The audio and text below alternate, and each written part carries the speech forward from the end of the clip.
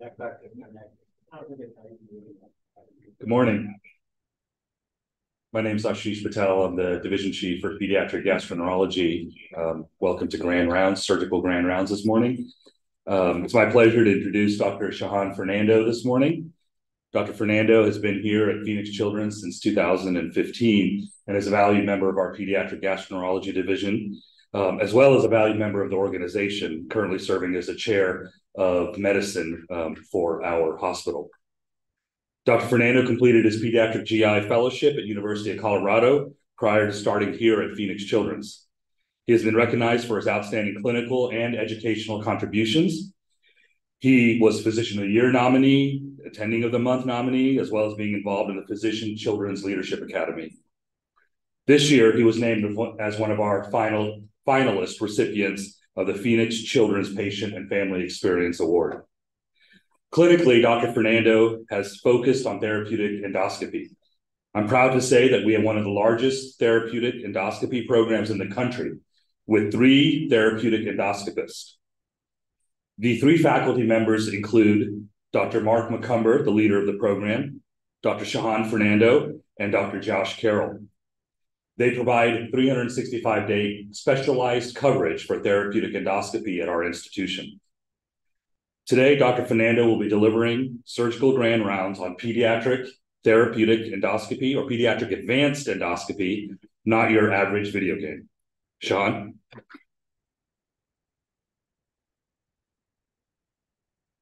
Morning.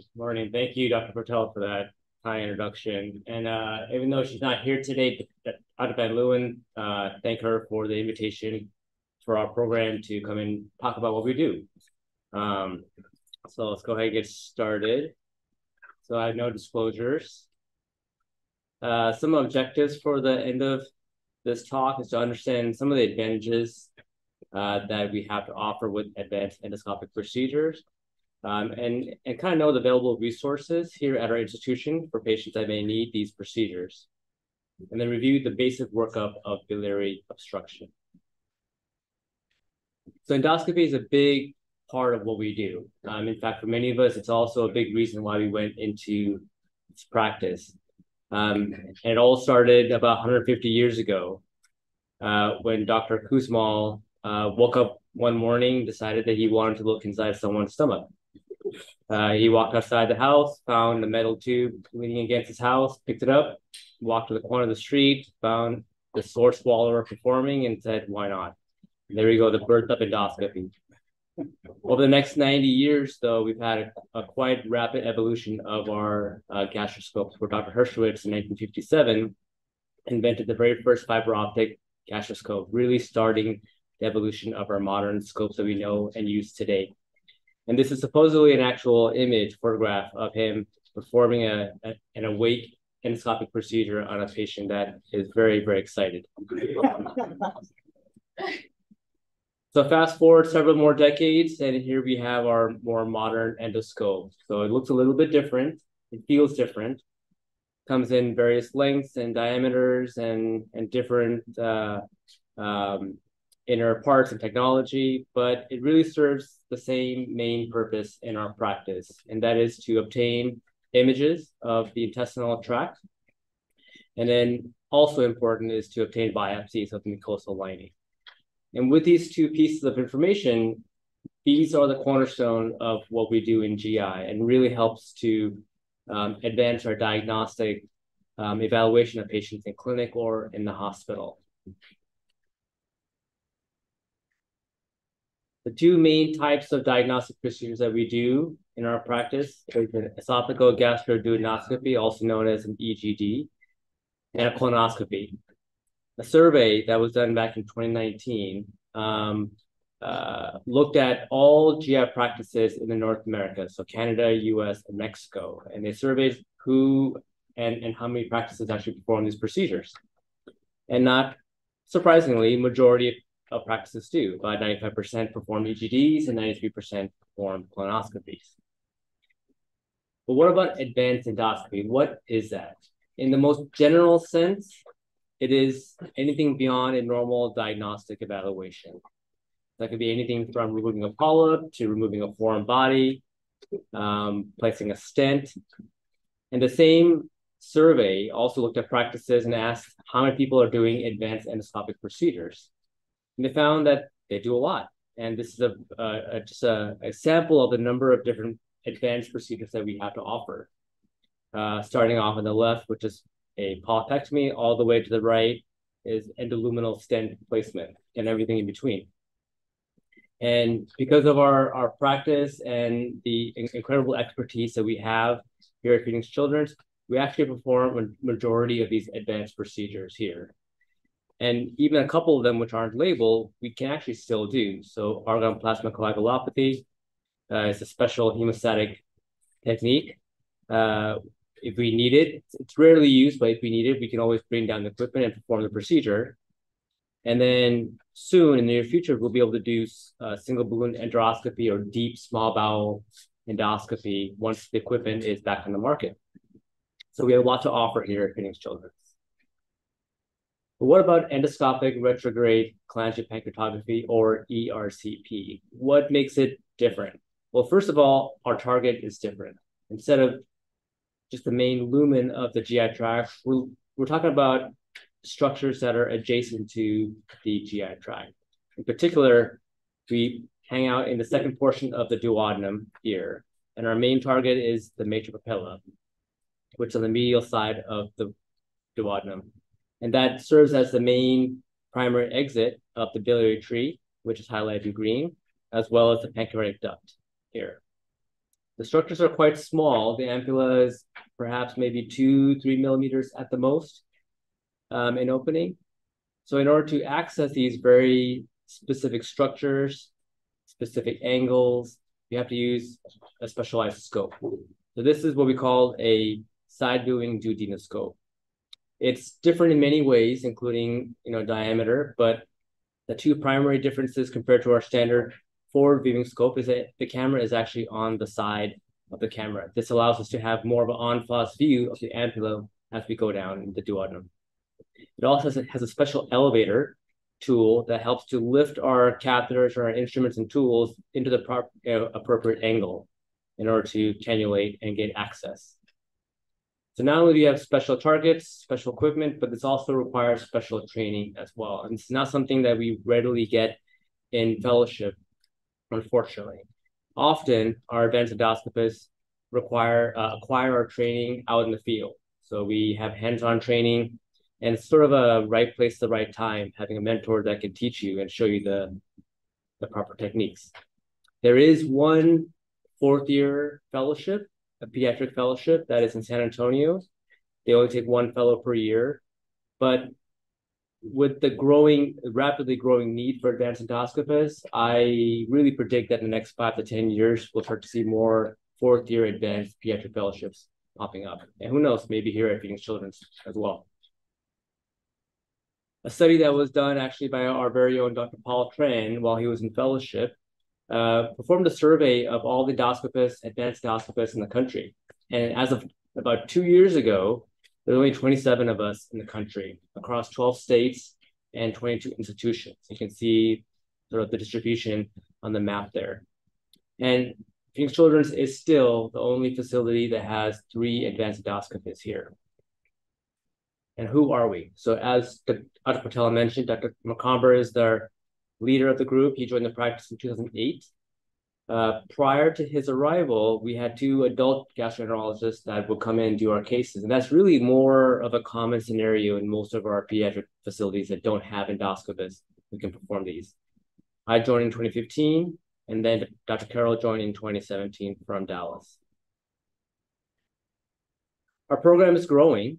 And we do more than just ERCPs, but the focus of the talk will be on that. But over the years, we're doing more and more cases. So when I joined in 2015, on the left, we're doing about 45 ERCPs per year. Over the last 2 years, though, our numbers have jumped to more than 80 cases per year. And as of January of 2024, we're off to a pretty strong start.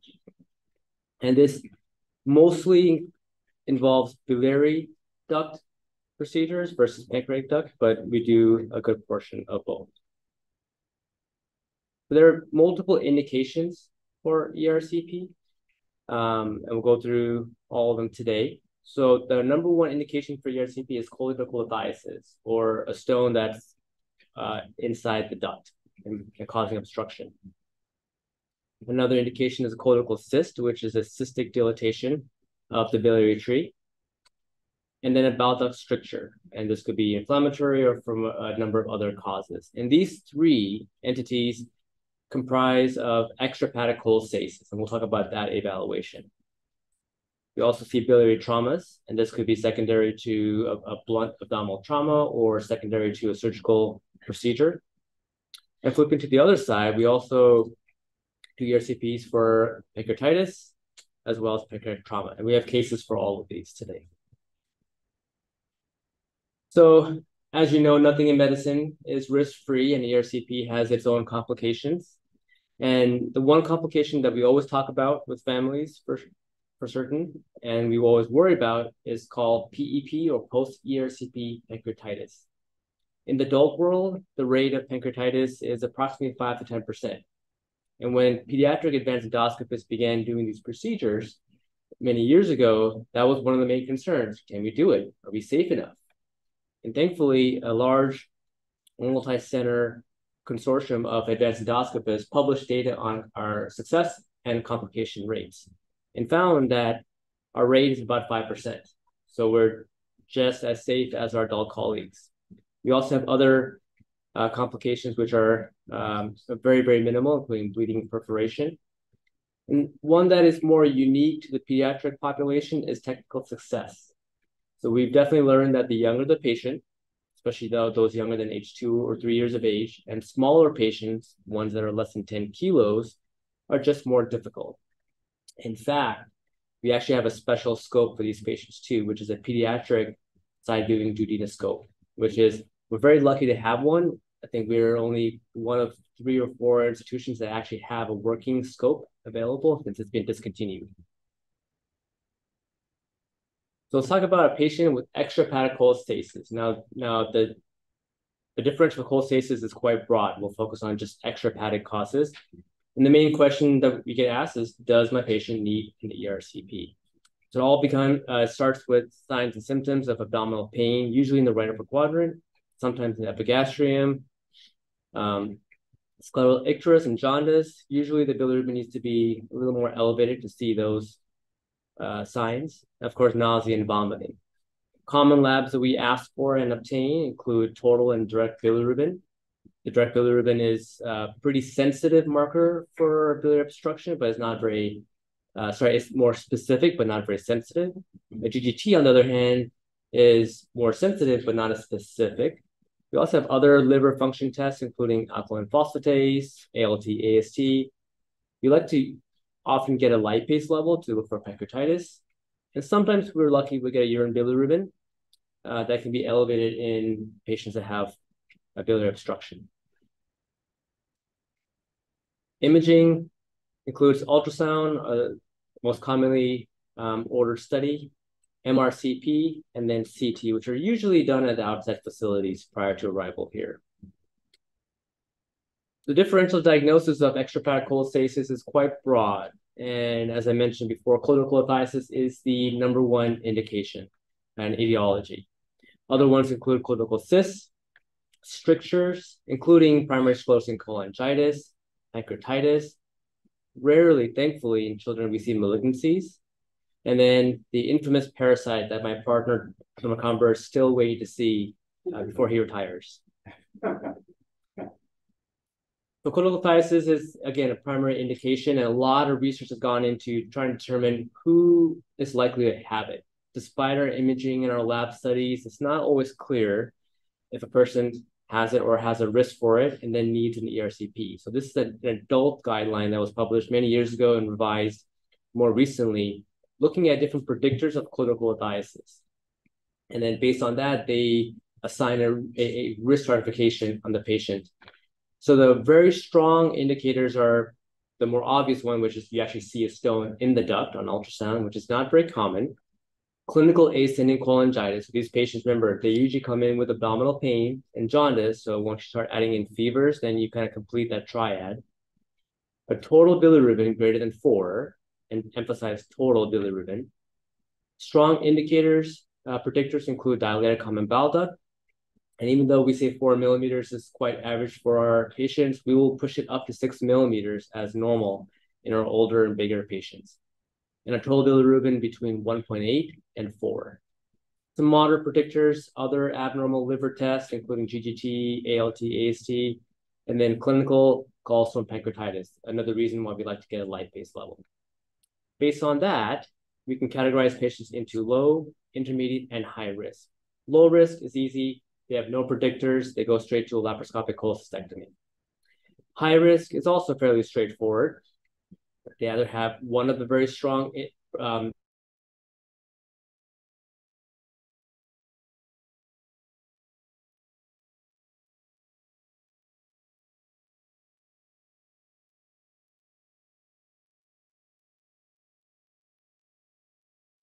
so we have option of either doing an MRCP to better visualize the bile duct.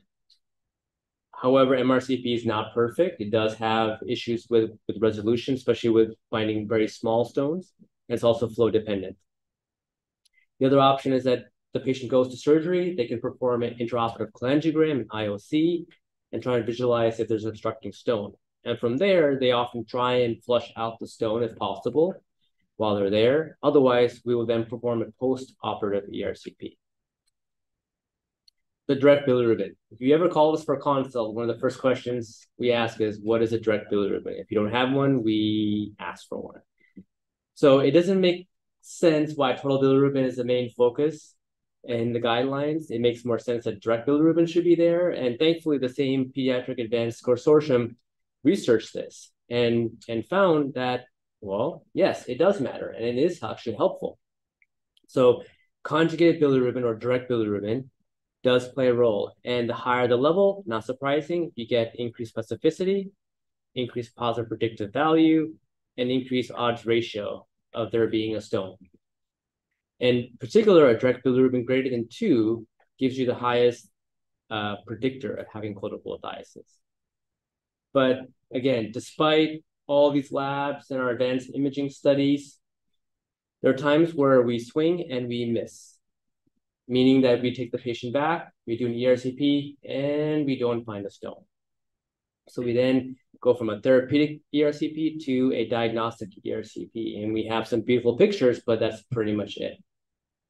And unfortunately, we still subject that patient to anesthesia, as well as all the same risk of an ERCP, including post-ERCP pancreatitis. And unfortunately, this happens a little too common. It happens about 20 to 30% of the time. And this is true in the adult world and the pediatric world. And just looking at our data from last year, we're right around 30% as well. So this doesn't sit well with us. We're hoping to investigate this further and come up with some new indicators and predictors specific to the pediatric world. But let's not talk about misses. Let's talk about some home runs, and we'll go over some cases. So this is a preoperative ERCP case of a 12-year-old male with right upper quadrant abdominal pain. Here are the labs. So direct bilirubin is not terribly elevated at 0.9. Total is 2.2. Elevated liver function tests, elevated GGT, and a normal lipase. So this patient is actually coming from the outside facility where they performed the CT scan. And just for reference, so anything that's fluid-filled is going to be dark. So this is a very distended fluid-filled stomach.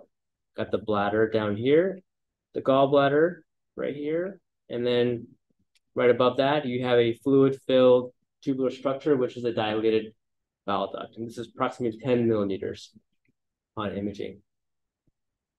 Our primary imaging modality is going to be an ultrasound, which is performed on the floor or in the ER. And in this ultrasound, the patient had evidence of gallstones, as well as a dilated common bile duct, which you see on the left, measuring at around 10 millimeters or so.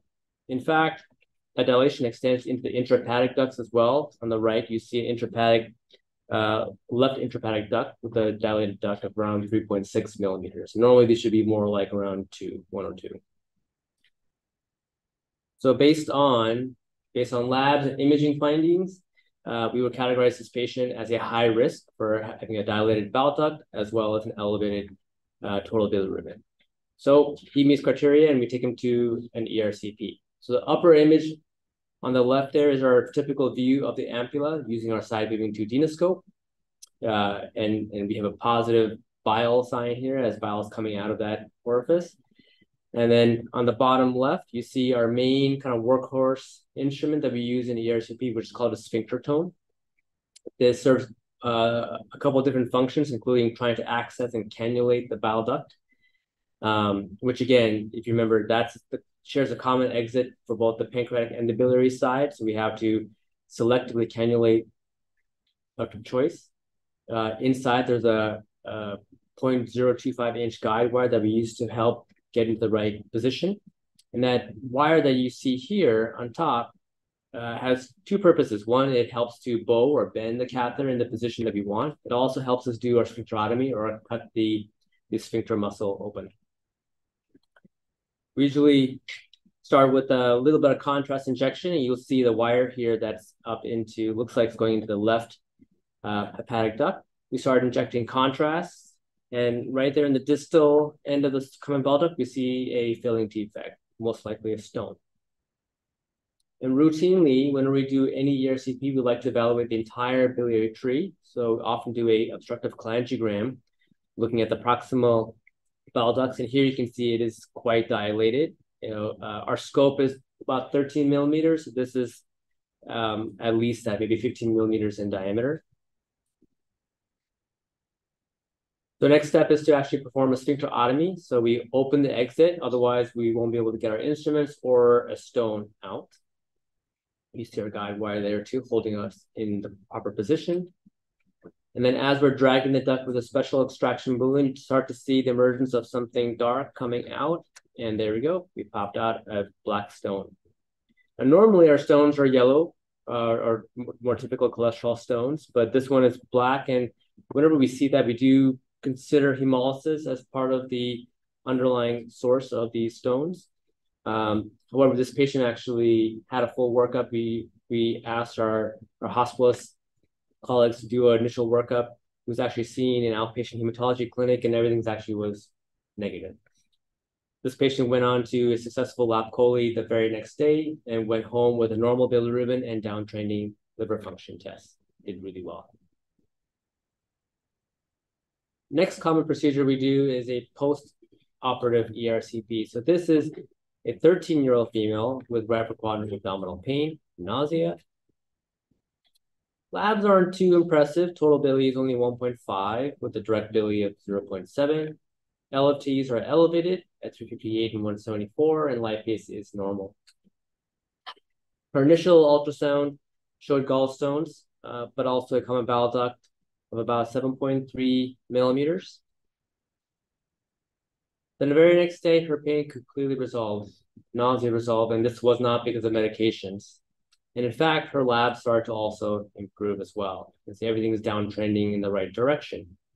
We even repeat the ultrasound, and it's about the same, around 8.4 millimeters, not a significant difference.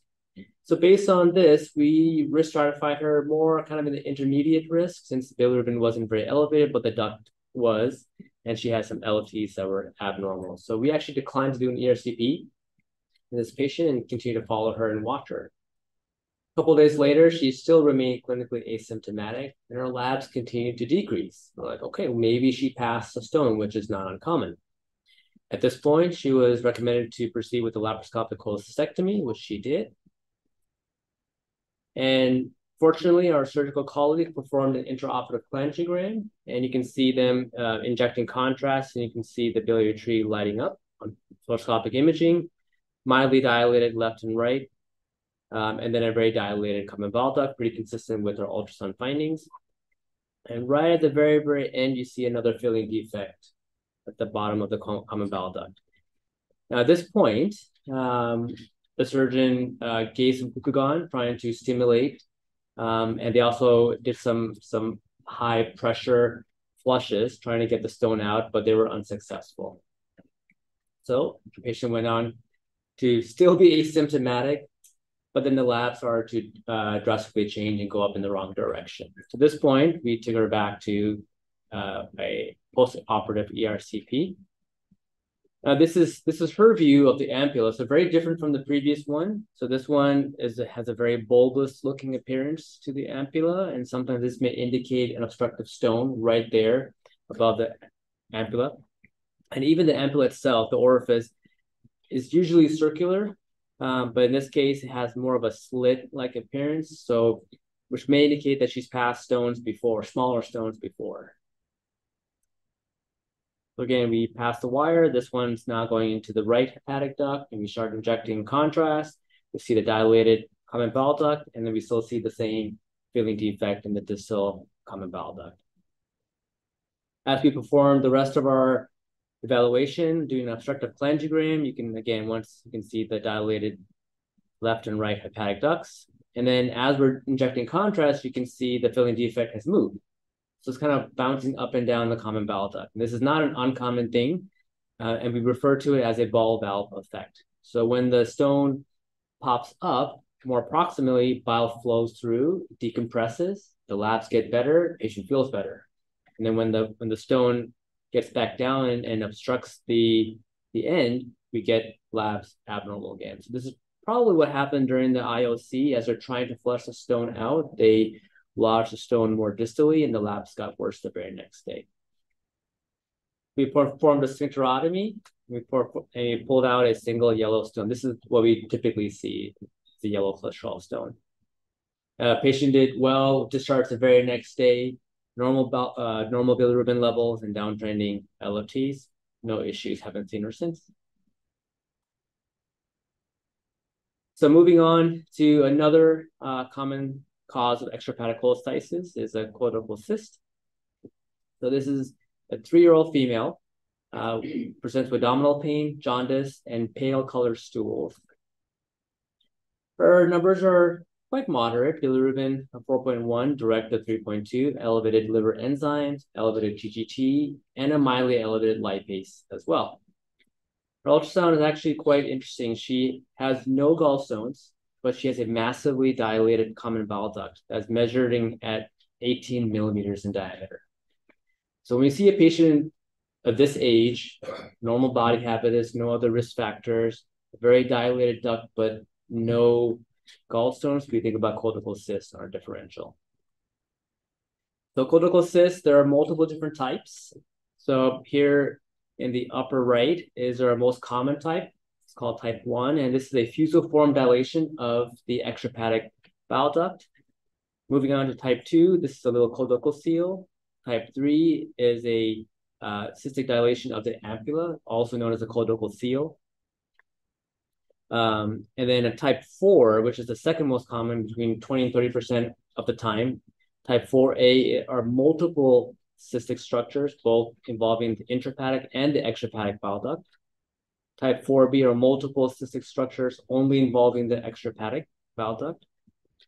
Type 5 are multiple cysts only in the intrahepatic, also known as Caroli.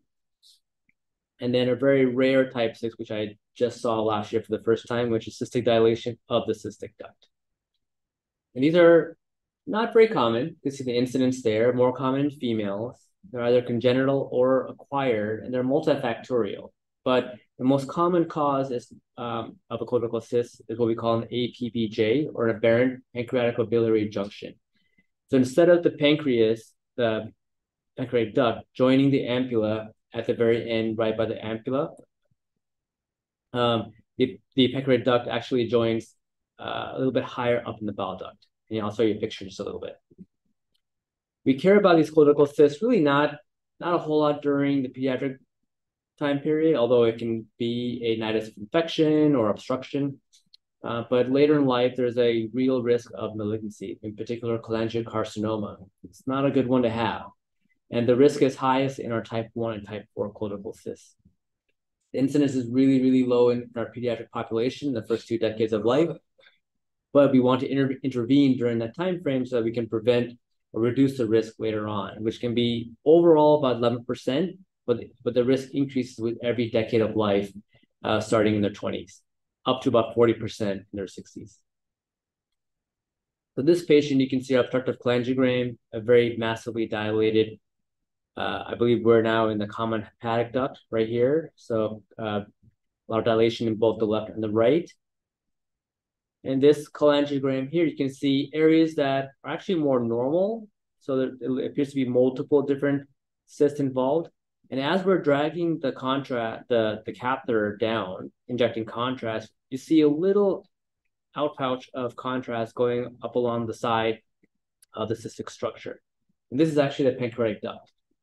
So instead of the pancreatic duct joining the common bile duct at the level of the ampulla, is actually about 2 centimeters proximal. So this is your aberrant pancreatic biliary junction, which is the #1 cause of cortical cyst.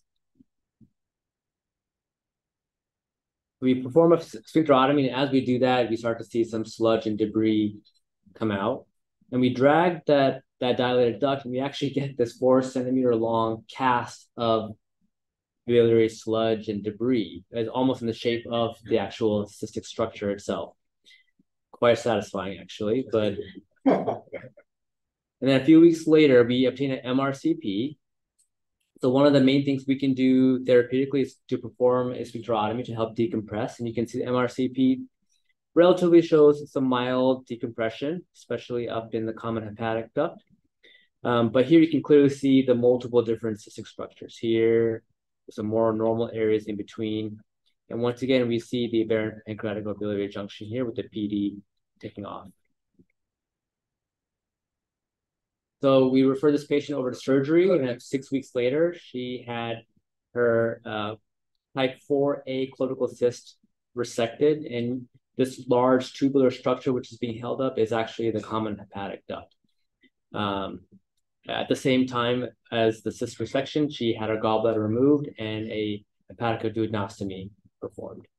And she did really well, and so far, so good. We do monitor these patients in clinic about once a year or so with repeat imaging and some biomarkers surveying for malignancy.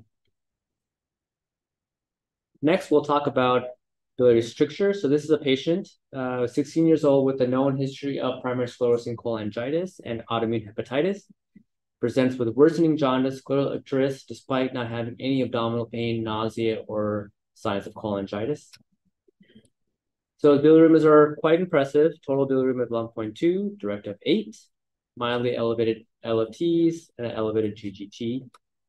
His ultrasound is actually quite stable for him. His common bile duct measures around 8.4 millimeters, which based on previous imaging is about his usual diameter. But when we performed an MRCP, again, you can see areas of dilation, and also very classic for primary sclerosing cholangitis in the intrahepatic ducts, but very dilated branches.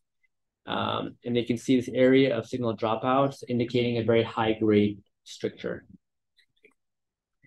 We performed the ERCP. We find a very similar picture with our cholangiogram, where there's a high-grade stricture with proximal dilation, specifically in the right hepatic duct.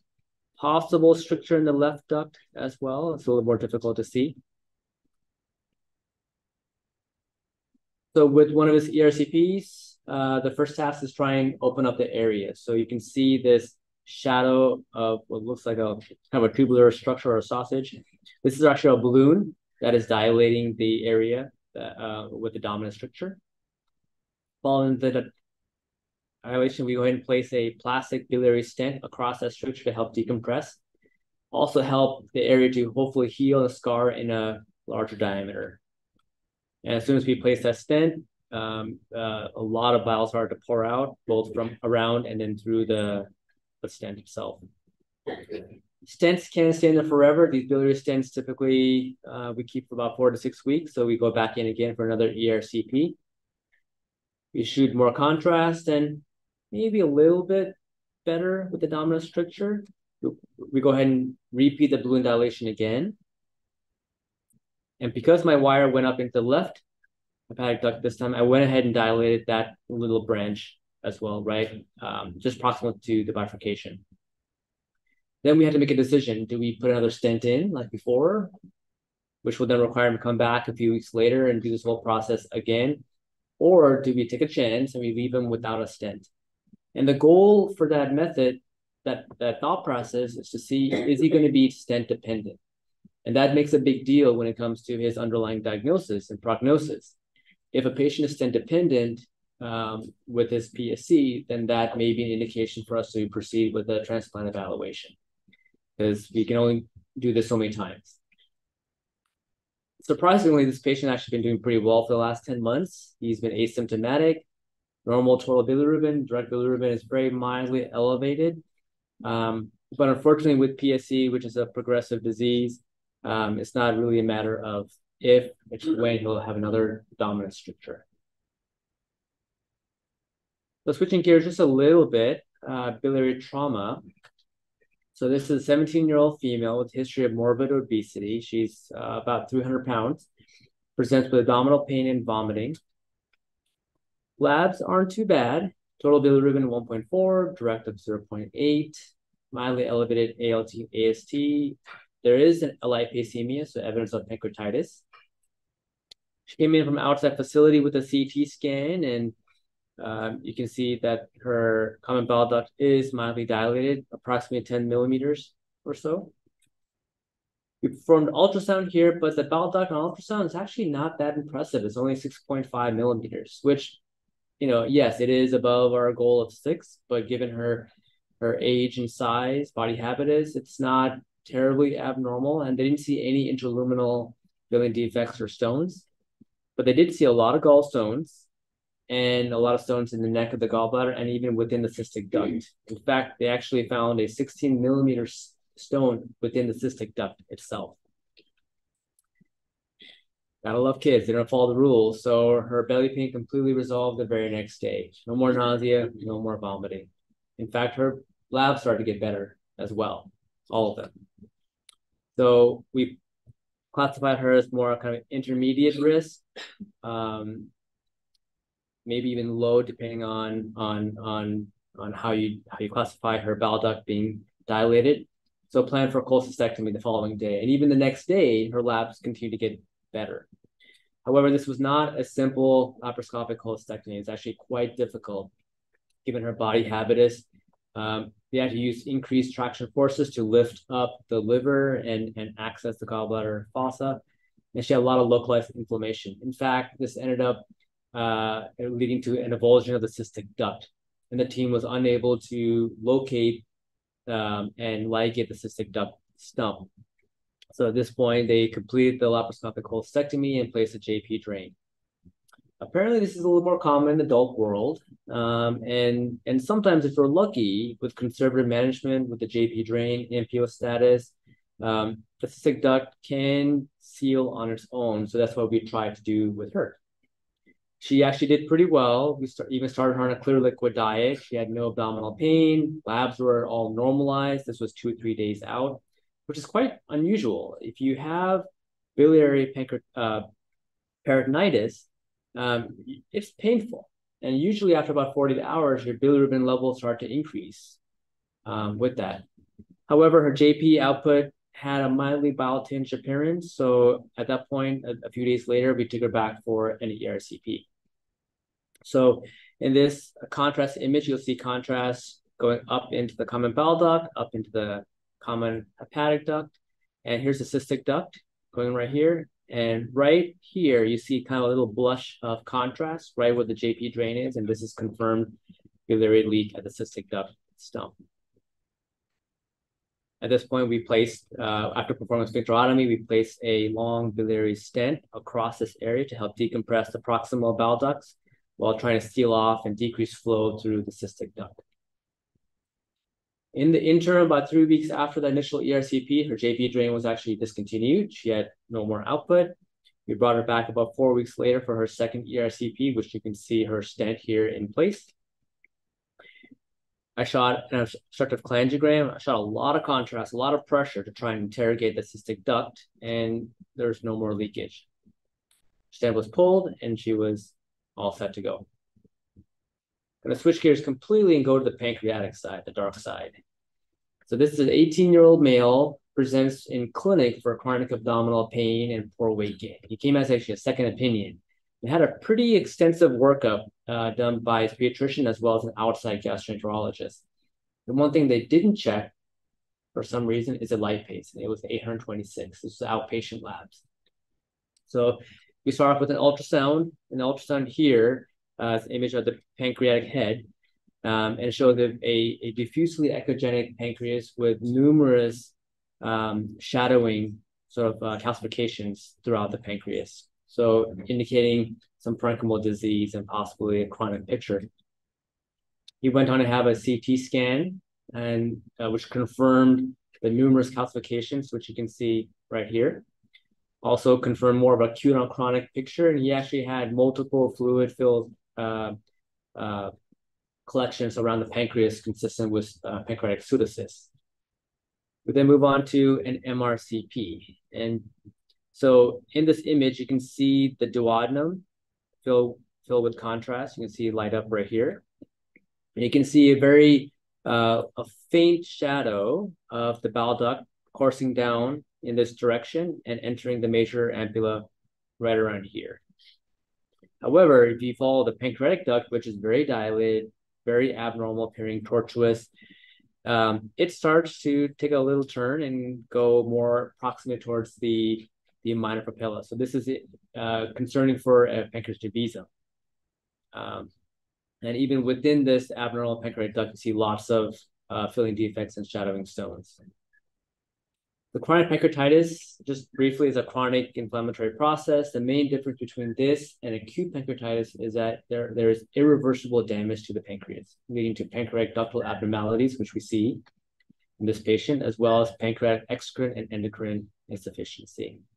Multiple etiologies, including genetic, obstructive, autoimmune, toxic, and idiopathic, are favored.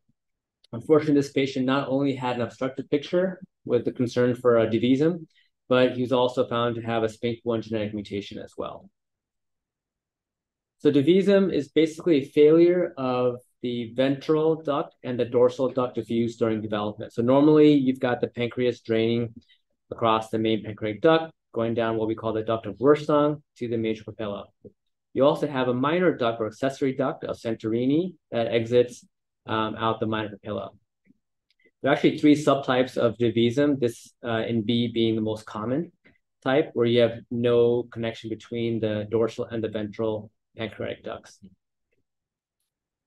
It's the most common congenital anomaly, actually. In a series of autopsy studies, they found to be anywhere up to 10% of people have this, and most are asymptomatic. But in patients that have recurrent pancreatitis, it can be a cause in up to about 25% of those patients. And sort of the leading theory is that because the majority of the pancreas has to now drain through the minor papilla, which is a lot smaller, that this leads to intraductal hypertension, recurrent bouts of pancreatitis, leading to chronic changes. So this is an endoscopic view of the minor papilla. So it's very small. You can often miss it. It's hard to find sometimes. So we inject contrast and do an obstructive pancreatogram. You can see a very dilated pancreatic duct going here, very tortuous all the way across, as well as multiple large filling defects. So concerning for stones. So this patient undergoes multiple ERCPs in attempts to kind of remove this debris and stones. Even has pancreatic duct stents placed in order to try and break up the stones in between our procedures. Some of the debris was removed, but a lot was still left behind. So we're kind of stuck at this point. Now we get some really cool stuff. So pancreatoscopy with EHL or electrohydraulic lithotripsy. So this is a specialized tool that we have in ERCP, where it's a 3.6 millimeter cholangioscope. So it's actually a mini scope that has its own camera, lighting system, and a single little channel. And this actually goes through the duodenoscope and into the duct. And typically is used in the bile duct for like large biliary stones, but we can also use it in the pancreatic side as well. So here's an endoscopic view of us placing this cholangioscope through the minor papilla. And here's a fluoroscopic image of the cholangioscope that's well within the pancreatic duct right here. Then we switch cameras, and now we actually see inside the pancreatic duct. So what you see in front of you are actually the pancreatic stones directly in front of us. The problem with pancreatic stones is that they're a lot harder than biliary stones, which is they're more difficult to break apart and remove. So in order to deal with these really hard stones or like boulders, we use a special device called EHL, or electron-hydraulic lithotripsy, which is actually a small catheter that goes through the cholangioscope, and you bring it right to the stone and actually sends high-frequency shock waves and actually tries to fracture the stones into pieces. And once we do that, and then usually it takes multiple sessions because these stones are very, very difficult and very hard. You can break them into small pieces. And from there, right here in this image, we use a wire basket to try and grab these stones, and then we pull up the stones one by one. This patient actually has done really well since this procedure. But again, with chronic pancreatitis being a chronic irreversible condition, we will be on the lookout and monitoring very closely for recurrence of his pancreatic stones. Pancreatic trauma, another interesting case. So this is a 2-year-old male, came in as level 1 trauma. Little boy actually fell off a boat that was being docked at one of our local lakes. And he was run over either by the truck or the trailer. It's not entirely clear. His total bilirubin is actually normal, elevated LFTs and an elevated lipase level. So cross-sectional imaging performed by the trauma service indicates a high-grade pancreatic laceration just to the left of the superior mesenteric vein, so more kind of between the neck and the body of the pancreas. And based on trauma guidelines involving pancreatic injury, he was classified as a high-grade 3 pancreatic laceration. So this involves ductal injury as well. Now, in any other facility, this patient actually meets criteria to go straight to a distal pancreatectomy. However, over the last 15 years, we've actually developed this great collaborative approach with our trauma service, where they will actually call us to perform an ERCP.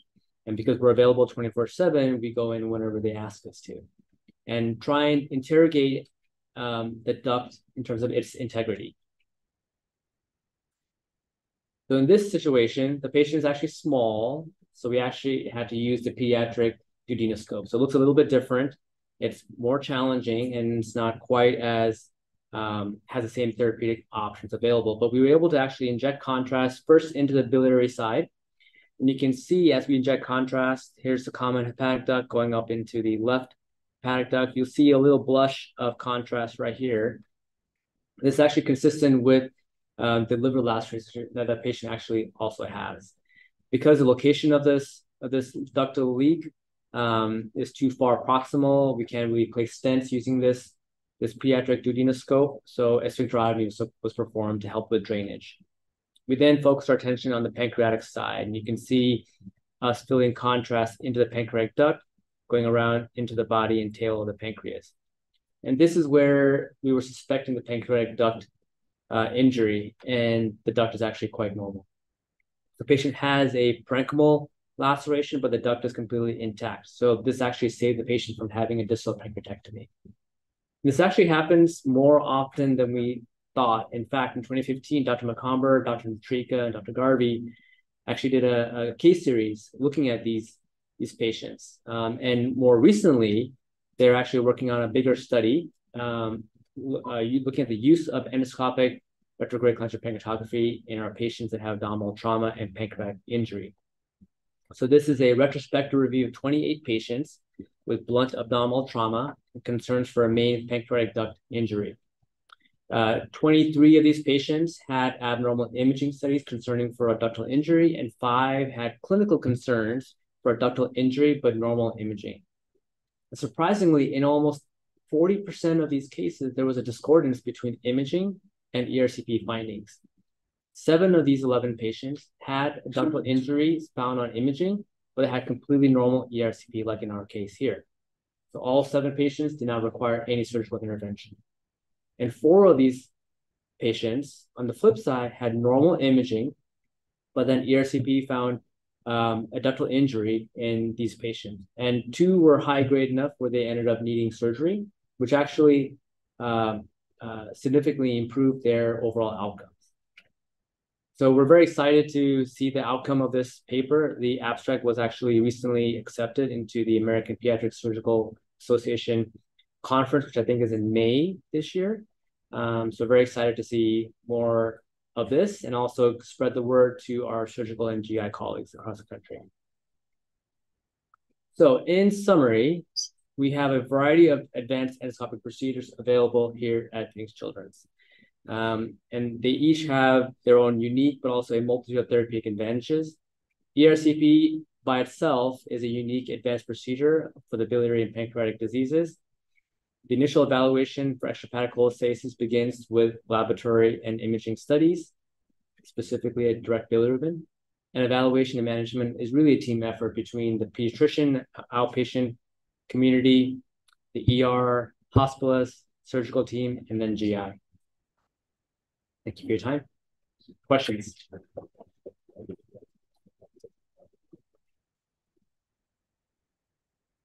Yes. In terms of the education and the training, what role does simulation play specifically in this ERCP aspect of endoscopy? So unfortunately, so the question was, is there a simulation option for this procedure? I'm not aware of any simulation. The basic foundation for this is to have good endoscopic skills, which is what our fellows are learning right now. So there are simulations for that. So I think just learning the good basic techniques is what helps you become a better advanced endoscopist. Okay. Are fellows here getting any of this?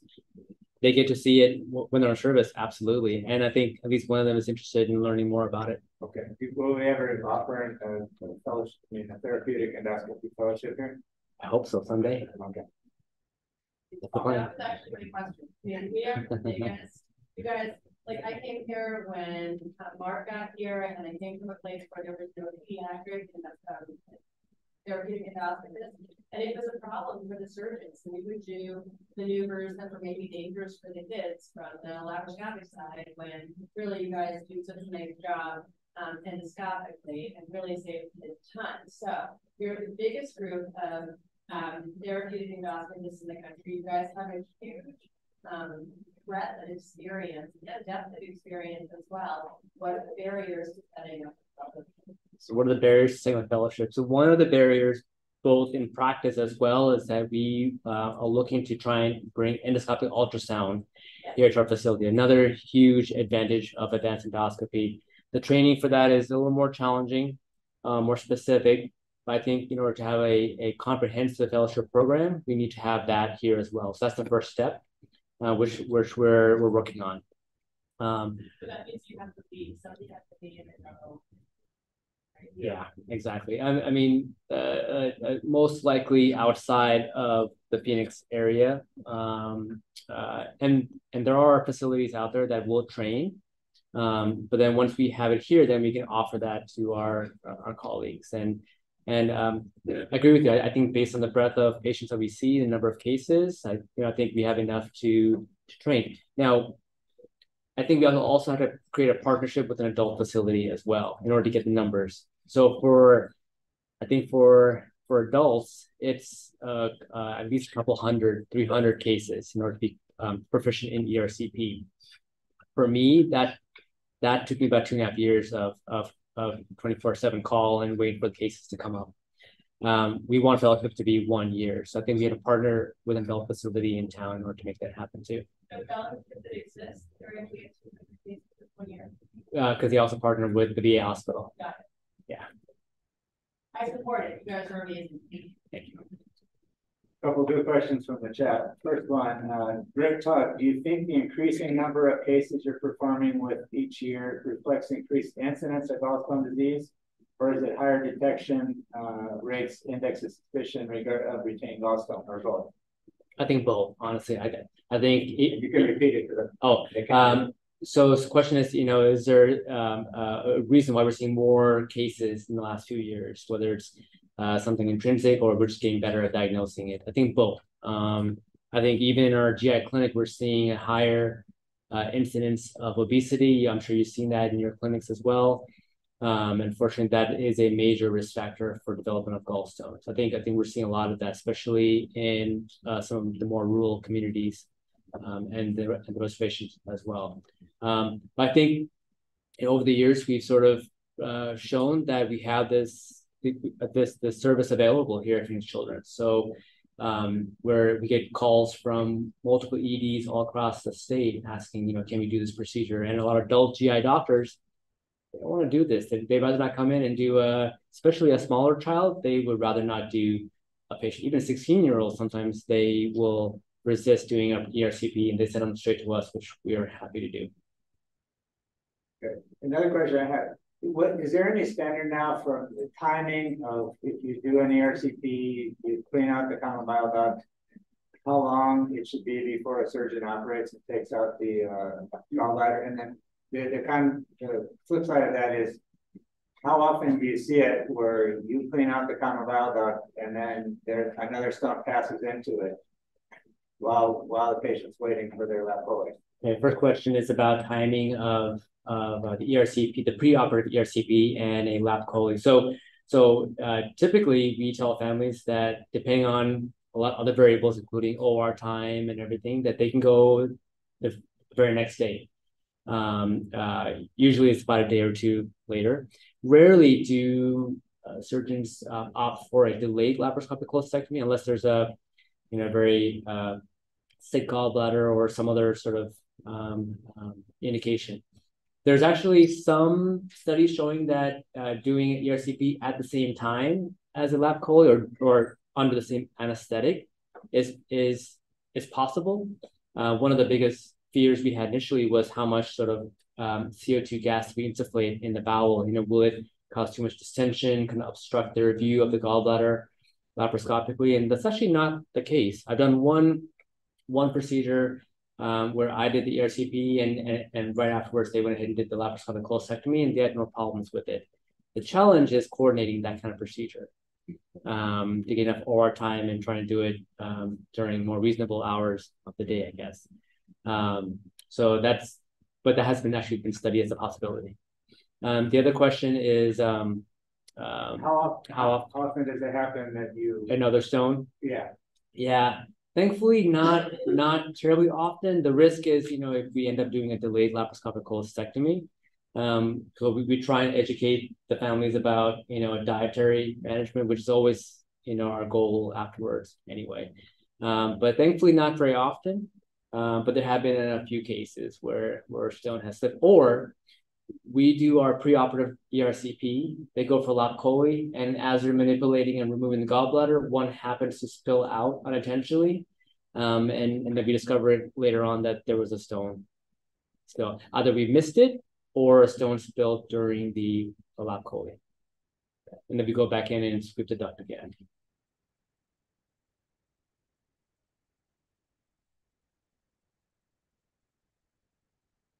Any other questions?